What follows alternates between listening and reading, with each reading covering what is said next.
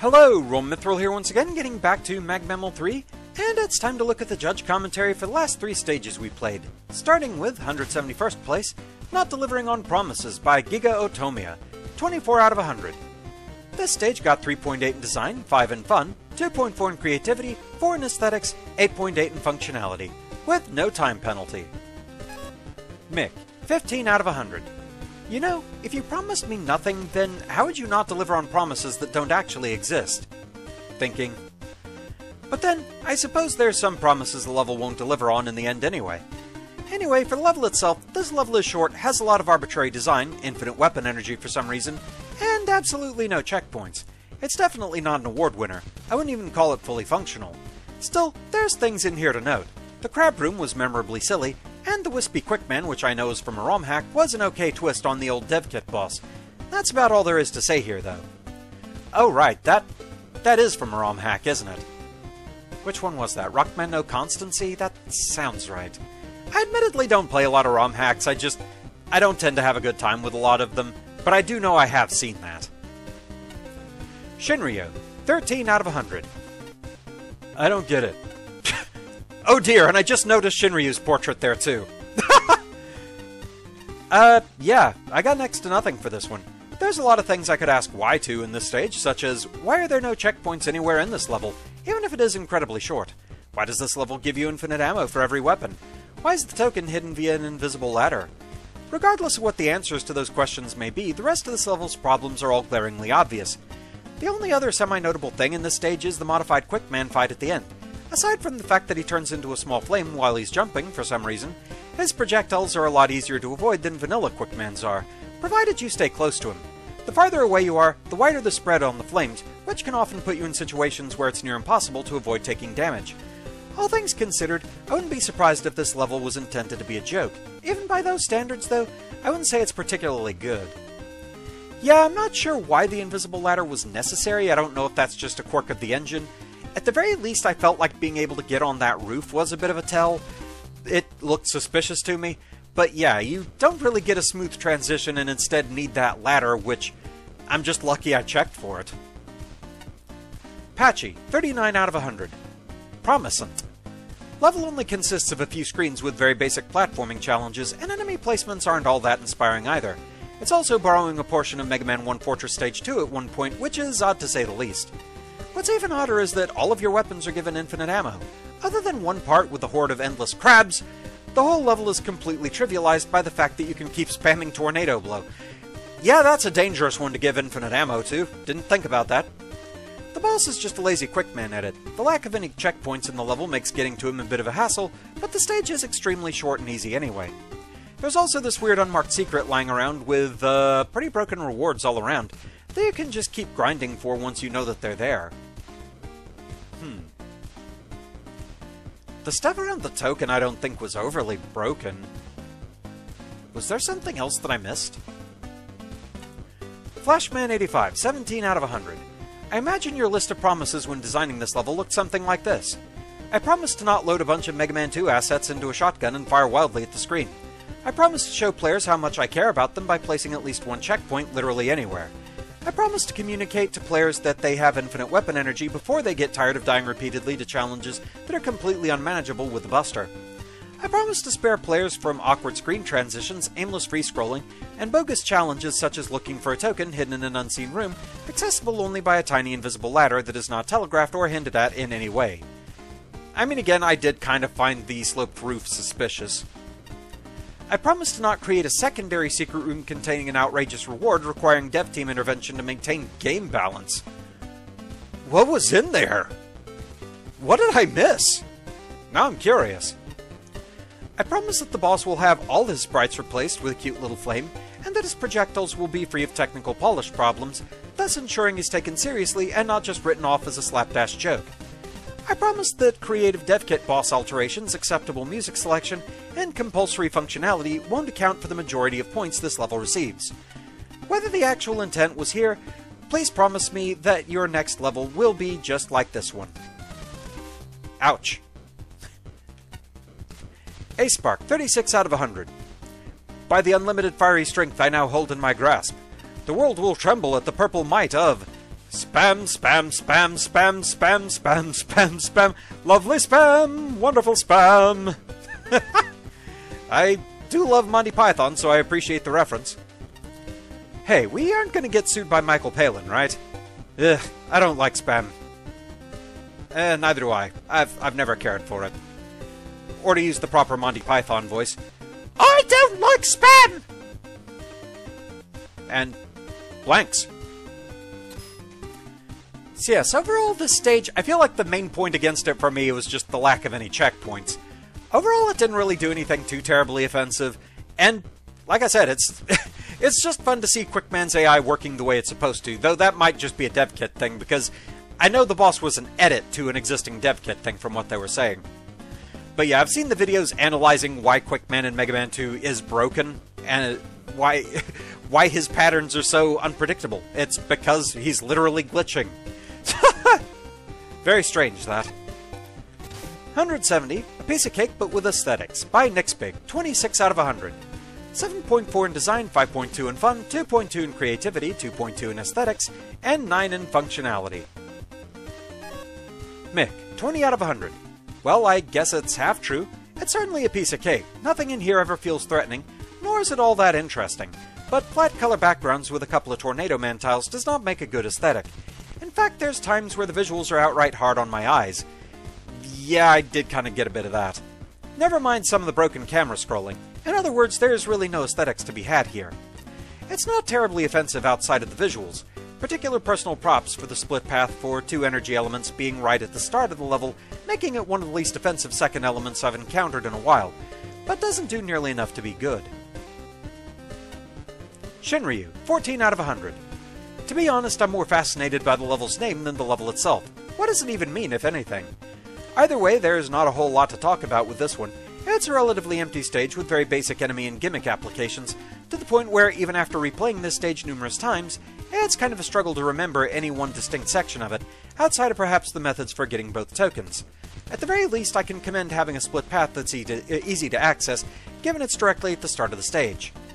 That aside, the only other major thing to comment on here would be the visuals. They're severely lacking, to put it mildly. I guess that might be an intentional joke, given the level's name. If that's actually the case, though, I don't really think the joke was worth it. Patchy, 36 out of 100. Aesthetic isn't. I'm enjoying these new words. That's a major irony of a title if I ever saw one. Well, it did get one thing right, it is a piece of cake. Yummy. There are 2 paths. Both of them are relatively simple and aren't really all that remarkable, other than the occasional screen flashes in the form of bright background tiles. I guess that's supposed to be the aesthetics? Fancy font? At least the split happens right at the beginning, but I don't know if the split was very necessary to begin with. The stage could have been combined as one, and it would have flowed just the same for how themeless both sections were. For each end, you fight Dustman and Anchor respectively. They're very standard ones with no changes to their arenas to spice things up. One interesting bug did happen where Anchor's element had spawned inside the boss gate and got pushed off screen because he died too close to the wall there? Oops. Oh dear. That's unfortunate. Flashman85, 32 out of 100. I have to wonder about who's been decorating the cakes you've seen, unless you mean aesthetics in the sense of this piece of cake plays music. I'll give you credit for the subtle difference in floor color between paths, and for competent foreground graphics, but the unappetizing solid-colored backgrounds and occasional moments of overzealous window tiling offer no sense of place or wonder. As for creativity, I want anything at all. Create something. Don't just drop 1 or 2 random enemies onto boring platforms, and especially don't let whole screens go by without any real danger, unless you're giving the player a break or setting up a surprise. One enemy acting as a shield for another enemy is a good first step, but it's not enough to carry the entire level. 3 main things make up my total score here: an absence of problems with construction or programming, a lack of anything to aggravate me or to justify a skip teleporter, and the fact that I give 5 points for a perfectly acceptable soundtrack. Apart from screen transitions being indistinguishable from pits, this short level is easy enough to navigate. Checkpoints are sufficiently frequent, collision and transition objects are used correctly, though you can blindly fall onto tallies in one spot. Each path has a couple of prominent enemies or gimmicks, so there's the vaguest sense of focus. Challenge introductions are passable if for no other reason than that enemies are usually introduced one at a time in the blindest setting possible. Although Rush Jet and Laser Trident obliterate what little challenge there is, the design allows for freedom of weapon use without needless restrictions. I care about the title accurately describing the level, and despite the contentious aesthetics portion, the level is indeed a piece of cake. Ace Spark, 28 out of 100. Piece of cake with aesthetics. Well, that was a lie. I mean, hey, it was half right. So overall, this stage didn't really do anything too terribly offensive, but I don't think it did anything too terribly bold either. Like, the whole thing of getting the key to the gate, I think that was one of the main things this stage did that maybe stood out. But it was kind of cool to see Anchor. He is my favorite of the Mega Man killers, so I was kind of happy to see him get used. But yeah, overall, an okay stage, but yes. Some of the backgrounds were a bit hard on the eyes. Not motion sickness man inducing, but not the most pleasant to look at when it was just that one window tiled over the entire screen. And finally, 169th place, The Cave Level That Exists by Big Rocker Ending, 26.4 out of 100. 6.6 in design, 4.4 in fun, 2 in creativity, 5.4 in aesthetics, 8 in functionality. Mick, 22 out of 100. Not gonna lie, this was kind of pointless. A whole lot of nothing happened, and there's not much to comment on.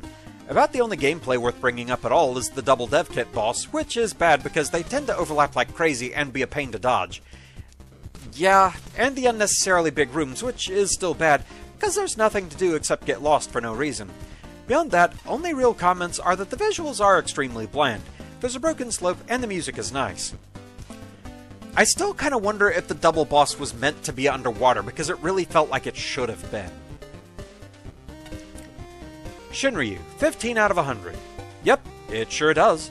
In all seriousness though, there's not much going on with this level. Many of the room layouts are pretty bare bones, featuring a lot of wide open spaces that makes most of the enemies a non-issue, even more so when coupled with higher jumps, granted by water physics. This is especially true for the Mecha Dragon fight, as you're given 4 whole screens to deal with him. Beyond those issues, the only other noteworthy thing here is the double boss fight. Unless you're going to set them up so that their movements and attacks play off or complement each other in some way, fighting 2 bosses at once is typically more of a pain than anything. Just sticking Bubble Man and Sonic Man in a room together, regardless of how large it is, really doesn't work out. Patchy, 37 out of 100. The loud music that exists! As well as inconsistent volume. Audio mixing, people! Well, this level certainly lives up to its name. It's a few screens of enemies, and the only thing going on is the cave story aesthetics. Oh, is that where the graphics were from? Okay. As far as crossover stages go, this is unfortunately quite barren. It seems the collisions of the slopes are misaligned. Often Mega Man cannot traverse through a set of them without getting stuck in the ground. Another issue is that sometimes it's difficult to tell if you're out of water or submerged, since the water tiles look very similar to empty tiles at first glance. Also, it doesn't help that screen transitions would mask the whole splash effect when normally going out of water. True. I seem to be really bad at fighting Bubble Man on ground, as the fight with him and Sonic Man felt quite unfair with the lava tiles on the ground, limiting mobility. Bubble Man's buster shots are very hard to dodge without the water physics. Meanwhile, Sonic Man will punish you if you don't stand bound to the ground close to him at all times. The Mecha Dragon, on the other hand, is completely non-threatening with so much ground to stand on in its arena, trivializing the fight. Flashman 85, 35 out of 100. What a title! The confidence you have in your level is exceptional. Ironically, this barely feels like a cave after the first couple of screens. However, it does feel like some DOS games I've played. Minimalistic but not altogether unappealing graphics, large free-scrolling areas with no sense of challenge progression, and enemies haphazardly introduced and then forgotten forever. Now that you bring that up, I kind of feel like some of the interior rooms where it was just big wide open spaces with blocky platforms and everything, I think I was almost getting kind of Commander Keen vibes in a way. No bards will sing of this level's clunky layout or lackluster architecture, not that anyone would be able to hear them over the music, mind you. Volume aside, the relaxed audio is a good fit for the level, and one of the only reasons I enjoyed myself at all. At the very least, the level needs more background detail, the teleporter statue is a good start, more polished use of collision objects, e.g. putting water collision over the top solid platforms, and some sense of focus beyond random water enemies sometimes, I guess. As a side note, if you're going to use a thematically unrelated Flashman NPC in a contest where one of the judges is named Flashman, give him dialogue I might actually say. Zawarudo, indeed. Water physics inexplicably disappear where they're needed most. With low gravity, Sonic Bubble could have been a genuinely fun fight instead of the part where you give up on a no damage run. Good call on the weapon refill at the gate, though. I would have loved to battle Mecha Dragon in a submerged area with larger hops between fewer platforms. Even moving the dragon into the center of the arena would have been an improvement. All that room to work with, and the dragon hangs out so far off screen that you're basically tickling its feet with whatever weapon will reach.